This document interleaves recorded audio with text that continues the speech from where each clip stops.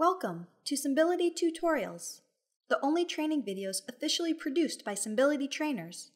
This tutorial will walk you through the simple process of setting notifications. Notifications are important as they'll notify you of significant events occurring in a claim, such as when a claim is assigned to you or if an estimate has been approved or rejected. There are multiple methods of notification, including email, text message, and voicemail. And notifications are customizable, giving each user control of their own configuration. Setting notifications takes place within Claims Connect. You can access Claims Connect by navigating to www.symbility.net.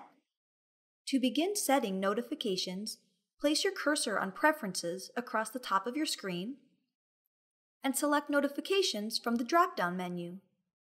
You'll now see a panel displaying notification methods and a list of available notification subscriptions. Notification subscriptions are the occasions you can choose to be notified of. Notice that there's already a method of notification, internal. If you select a subscription in this column, you'll receive internal notifications.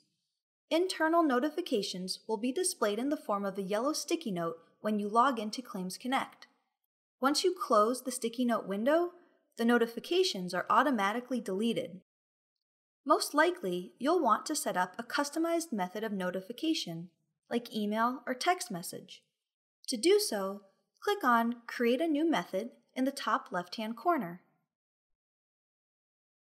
To the right of Method, you can click on the arrow pointing down to expand your options. Here, you can choose to receive notifications via email, text message, pager, or voicemail.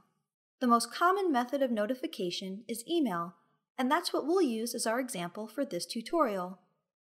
In the field labeled Message Destination, type in the email address you wish to send notifications to.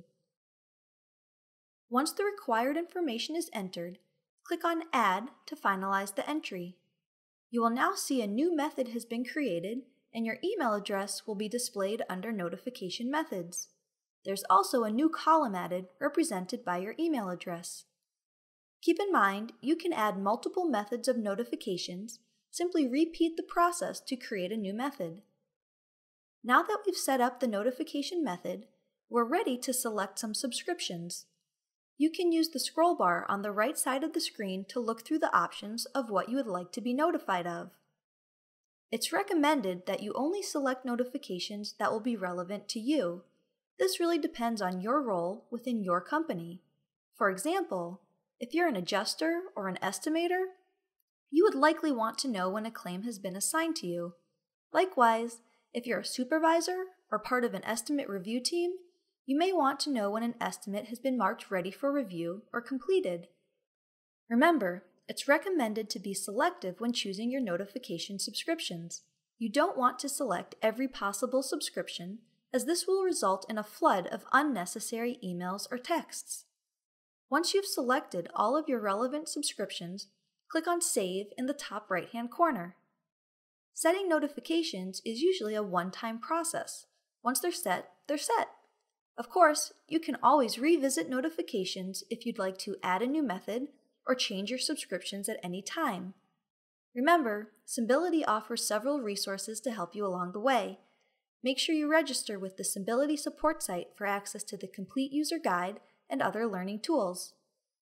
Thanks for watching Symbility tutorials. Check out the Symbility YouTube channel to continue learning with other official Symbility training tutorials.